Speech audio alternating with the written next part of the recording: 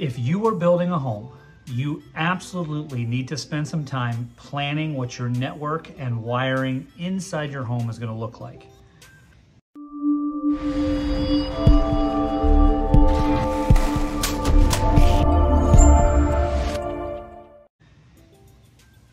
Home networking is not just for the techies nowadays, okay? It has become an essential part of life. Between working from home, kids playing at home, doing homework online, remote meetings, watching TV, streaming music, all those things play into our daily lives. And having your house, your home, have a good network that's conducive to be able to do those things from anywhere is extremely important. Now, imagine if you didn't have electricity built in, or HVAC, or for your heating and air. How much different life would be. And you don't have to be an electrician or an HVAC person to understand the importance of those things being built into your home. I'm adding network to that list. I think it's absolutely essential to today's living. So this video is going to be about that. We are going to try to educate, and how do you plan for a network on a tight budget, big budget, whatever. How do you plan for a network in your new construction home with zero experience? Okay, so we're going to talk about it. Tune in. Hey guys, my name is Tim Tritch, and welcome to the Ethernet Blueprint, where we try to help people plan and build a great network into their new construction home. In today's video, we're going to be talking about just that. How to do this when you have no experience. Where do you even start? From the type of cabling and things like that, to the type of equipment, whether you're going to go big like this or something a little more simple like this, what your needs are. And we're going to talk about how to actually put this all together. So when you get to that stage of the house, when you go do your walkthrough with your contractor and say, where do you want cables? You have an exact plan on where to do it. Now, before I get going on the video, I want to point out there are some links in the bio.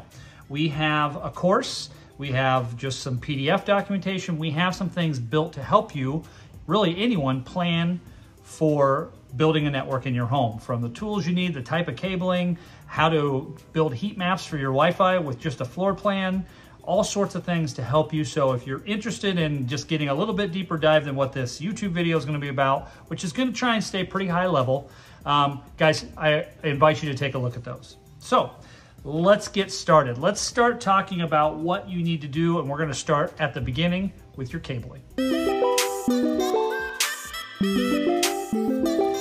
Okay, if you're a beginner at this, guys, and you're just getting started with this, and this is just some 101 information for you, let me tell you, you don't have to go crazy. There are a ton of videos on the internet and YouTube and talking about how you need fiber pulled in your home and stuff like that, and that can add a lot of cost.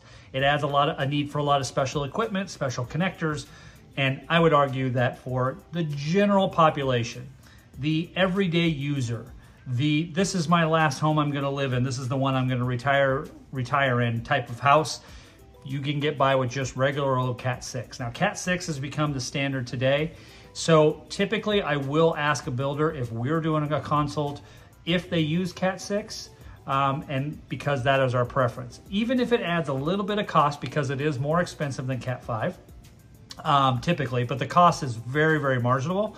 And so we typically will ask for Cat 6. So if you're going to be doing some planning in your home, go ahead and plan on putting Cat 6. Now, what about Cat 7, Cat 8? You've done a little bit of research. You see those kind of buzzwords around, and those are options too if you want them. But really, where those type of cabling come into play, where that type of cable comes into play, is either powering like high power cameras, or you're going to be doing some really, really fast networking in your home, and there's a need for your internal network to be much faster than a quote unquote standard gigabit network. And I would argue that most of you out there who are checking Facebook, streaming your live TV, streaming music, the everyday home user, for the most part, really will be able to get by for several years on Cat 6. Now, there may be a day when we're watching TV with holographic images being in our living room and stuff like that, and that may require some more juice or fancier cabling. However, for today's standards, you really don't need more than Cat 6. And you're welcome to leave comments below. There are definitely some things where bigger, bulkier cables do come into play. However, if you can step back and say, I'm just kind of a regular Joe, I'm a regular user, chances are you'll be fine with Cat 6. So go ahead and plan, talk to your builder, make sure that they're using Cat 6 in their build.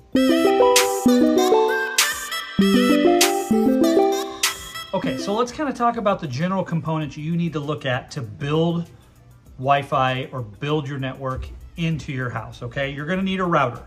The router is what runs your entire network. That's what gives your network a different space on the internet than your neighbors all around you, okay? So you're gonna need some kind of a router in your home. You're also gonna need a switch. So if you pull cables throughout your house, everything's gonna run back and plug into a switch. The switch is what ties it all together.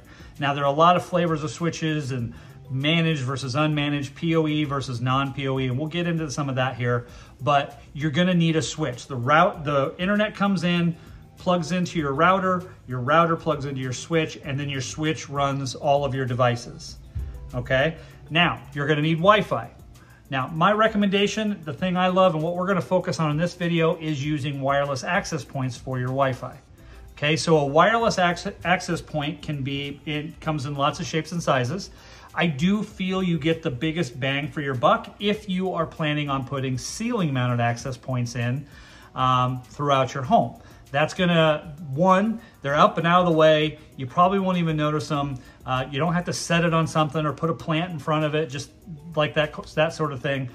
They're just up and out of the way. It allows you to get Wi-Fi outdoors, indoors, on each level of your home, very, very easy. Everything's completely upgradable. You can just pop down the old access point, pop up a new one, add it to your system, and you're up and running. So I really feel you get the most bang for your buck by using an access point. But there's a lot of ways to get Wi-Fi, obviously. You can go down to Best Buy and buy yourself a mesh system and set those out or hardwire them together. I mean, there's a lot of ways to do this, but for this video, I want to focus on access points. So you have your router, your switch, and your access points. That is what we're building here. That's what we're designing. Whether you build something shiny like this or have stuff sitting on a shelf like that, that's what we're talking about here. Those simple components. All right, so you're to the part of your build where you're gonna go meet your builder and his cable person, the electrician, whoever comes along on this, and you're gonna talk about where you want cabling pulled in your home. So we're talking about the Cat 6, okay? So you'll want to have a plan prior to that date, right? You don't wanna just start going and poke it, kind of have a game plan. It's one of the exciting parts about a house is designing it ahead of time, right? How you're gonna lay out your furniture and how you're gonna do things. That plays into this process. Okay, so have a plan. That's the big part here. All right, so you get to the day and you're gonna go walk around with them. Where do we put jacks in your home? Okay, where do you need Ethernet pulled to? Where do you need Cat 6 at? So the first big place we recommend is anywhere that you have a TV. Streaming isn't going anywhere, guys. Gaming isn't going anywhere. This is how we're gonna watch TV in the future.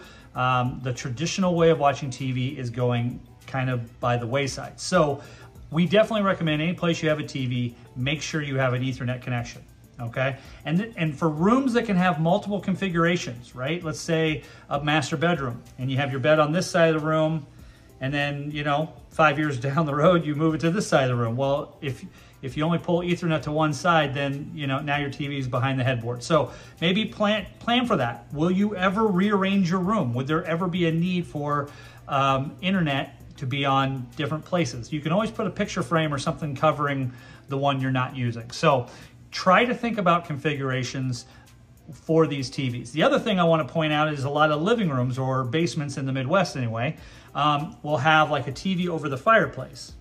Okay, with nothing up there, just very nice, clean, polished look. All the tubing and stuff goes down through the wall, and then there's like a built-in cabinet off to the side where you'd put your components, your cable components, your DVD player, your PlayStation, things like that. So we typically recommend having a jack up behind the TV. You're gonna need power up there anyway, so having a jack up there, and then also down in the component areas. 2 separate runs, or for sure a tube that you can use to pull a cable up from down below up to the TV regardless. But we recommend actually just doing one of each. That way you could even hide an Apple TV behind your TV or something like that, but if there's no room, just seriously having a cable in each location. So those type of things you want to be thinking about as part of your build so you can be ready for it, okay? The next thing is an office. We really, really recommend having cable pulled to an office. in regards to where you're going to work. Think about how your office is going to be laid out. Think about where the desk is going to sit, what size of desk you have, what shape it is. Does it sit in the middle of the room or is it up against a wall? Where do you need your jacks at? And what all do you need to plug in? Okay? Because, you know, a typical office is going to have at least a computer, and it's going to have at least typically a printer. A lot of them do. And maybe you have a scanner or some other things going on there. Maybe you and your spouse are sharing the room, so there's going to be kind of two desks. We see that all the time. So think about where your cabling needs to be, where your jacks need to be for your office. That's another really, really big one and important one in your home. And then I would say special stuff. Now, so when I say special stuff, that can cover a whole gamut of things. There's maybe some people have pools in their backyard. There's some special Ethernet requirements for some of the pool equipment sometimes. I've seen golf simulators in houses. You know, does any of your sound equipment require Ethernet and have ability to plug in a physical Ethernet connection? So some of that audio stuff, you know, nowadays isn't all Wi-Fi. It's all, you know, can plug into the network. So it's things like that. Do you have a theater? Is there a special theater room that you're going to have where you need some special configurations for your network? Or not necessarily special configurations, but maybe an extra cable. You run 2 or 3 cables there because you never know what kind of components you're going to need. So those type of things you want to try and think about ahead of time, those special circumstances. Hot tubs plug in nowadays. I've seen even smoker grills plug in to Ethernet, which is kind of crazy. So all those kind of play into it. And then you're also going to need, you know, are you going to do cameras, right? So I would pull Ethernet to camera locations. Even if you aren't going to do cameras today, I would still pull the cables during the building process because it's the most affordable way to do it. And you can always just leave that cable up in the eave or wherever you have them and pull them down later when you decide to add cameras. But definitely cameras would be a big one. And lastly, I want to talk about is your access points. You're going to need to pull an Ethernet cable to your access points. Okay, so if you have a 3-level home, I would recommend having one pulled to each level. If you have a really long home, your home might need to have 2 on one level, just kind of depending on how it's laid out. If you have a fairly open floor plan, you'll get signal to more places easier than if you have a bunch of rooms or skinny hallways, okay? That all plays into this. And I'll point out here, even though I pointed out earlier, I do have a course on how to plan your Wi-Fi in your home, how to draw yourself a heat map. You just upload your floor plan. It's a Ubiquiti-driven tool, but it can really work with anything, and I talk about that in the course. I think it's $47, and you can actually map this stuff ahead of time, know how many access points you need to buy, and that sort of thing. So it's a really good tool there for you guys to use if you plan on using access points. But you're going to need an Ethernet cable pulled to each one. That's how they get their power. That's how they get their network. Okay, so TV locations, office locations, any special requirements that you need, and your access points. Now, when you start thinking about that depending on number of rooms you have, number of people you have, all that stuff, you might have 20 some cables being pulled, right? So it is cheaper now to pull them at this stage in the game than it will ever be to add them later. And I will stand behind that forever. I've been doing this far too long. It's expensive to have someone come in and try and fish cable down a wall or through a ceiling. It can get really expensive. So have the cable pulled now. You'll appreciate and be glad that you did. Even if you don't add cameras for 5 years down the road, you'll be glad the cables are there waiting for you. Or, to be honest with you, if you end up selling the house, the next homeowner may be really glad there's cables there. So it adds value to your home. There's really no downside to doing it. All right? So when you do that walkthrough, have a game plan on where things are going to go and have it ahead of time. Don't be making it up on the fly. Okay? All right. Okay, so the next thing you want to think about is where are all those cables? Now you have your locations. Where are they all going to be pulled back to? Now, I call this your network head end. This is the area where all of your cabling comes back to, okay? So if you were using something like these would be your network head end. There'd be a shelf.